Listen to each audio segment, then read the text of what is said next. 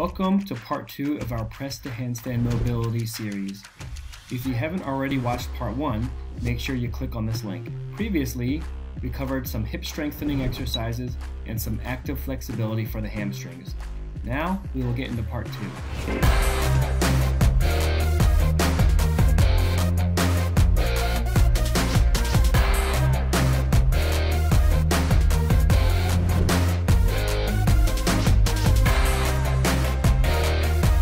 Next, we'll look at a couple of passive and active straddle split exercises. So for the first one, we'll have Jared right up against the wall.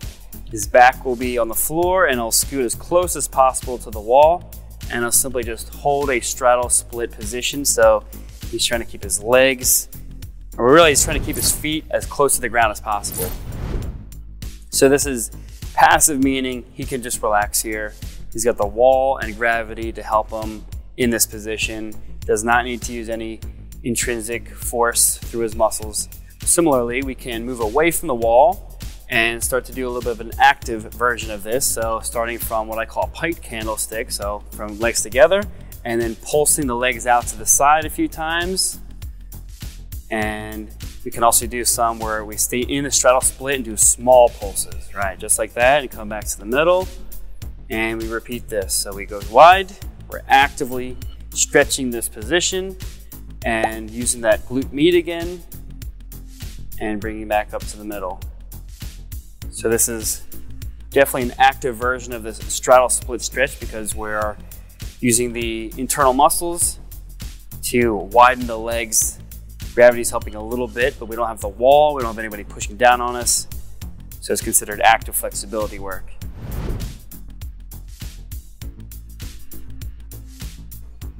The next exercise we have for you are Romanian deadlifts, or these are also called straight leg deadlifts. And we don't have to lock the legs out, there can be a small bend in them, but we're gonna focus on this one because this is a great hamstring stretch. And again, we're moving through this piked position and we're stretching the hamstrings and it's with motion. So Romanian deadlift looks like. So notice Jared has a flat back throughout the whole movement. The hips drive back a little bit. The legs are mostly straight and you're definitely going to feel a hamstring stretch with this. So this is a good active movement to aid in hamstring flexibility, which will help your press to handstand. So this is what the Romanian deadlift looks like, and a great piece to throw in to supplement your press to handstand work, whether you're doing this as a warm-up or part of your press to handstand workout, because we'll be hitting up a little bit of the hip compression and hamstring flexibility. So Romanian deadlifts.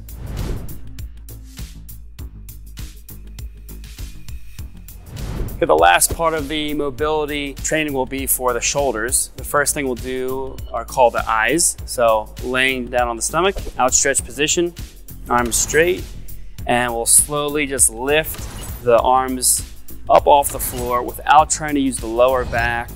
So, if we did this wrong, it would look like a Superman or an arch position, which we're not looking for, right? Because we're trying to get more of the isolated, just shoulder portion. So Jared is neutral, and he's lifting his arms as high off the floor as they go. Notice his thumbs are facing the ceiling.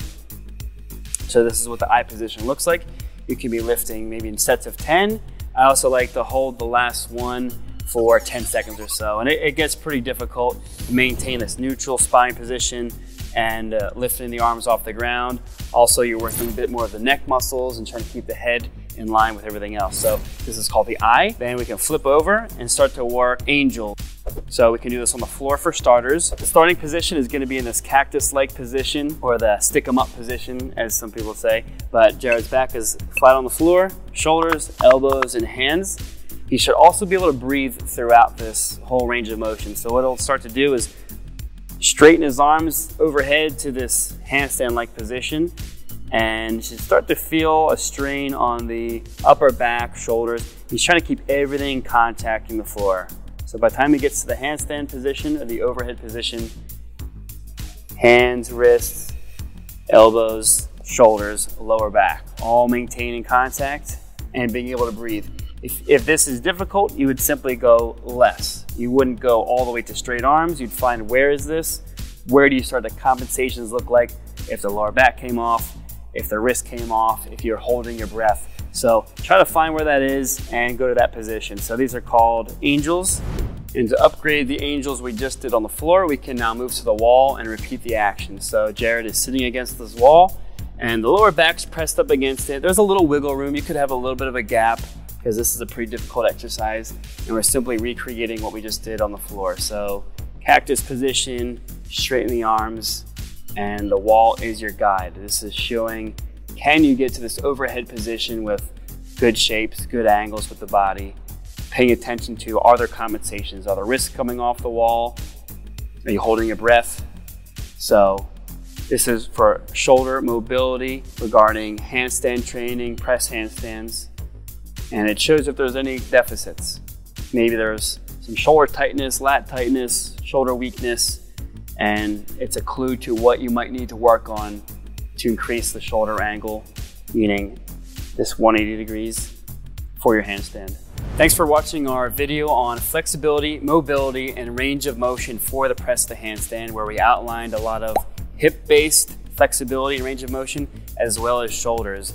So this would be prime to add into your press to handstand training. It can also be used for a warm-up or the workout itself. You'll find a lot of people that have a press to handstand still use these exercises today, or those that are learning it will start to work those into their program. Now this video, we focused mostly on hip and shoulder mobility, but the other component we didn't focus on much is regarding the wrist flexibility, mobility area. So if you cannot get into the right position where the forearm is starting to lean over the hand, and it's too painful, too tight, whatever it is, that will directly impact your handstand and press to handstand training if you haven't already considered that. So we do have other videos on our YouTube page for addressing wrist mobility and strength. So please check those out. Thanks for watching our mobility video on press to handstands. Good luck along the way. So how strong are you? Calisthenics is the ultimate in bodyweight training because it's fun, challenging, and rewarding. But it's also difficult to know where to start in the whole process. So that's why we created a free calisthenics fitness assessment. And what this will do is it'll help you find out exactly where you are in your pathway of calisthenics mastery. It'll help create personalized workouts for you. It'll help you achieve your goals faster. So we want everyone to have access to this regardless of their budget and location. So as long as you have internet, you'll be able to take control of your fitness program. So click below for the free assessment tool.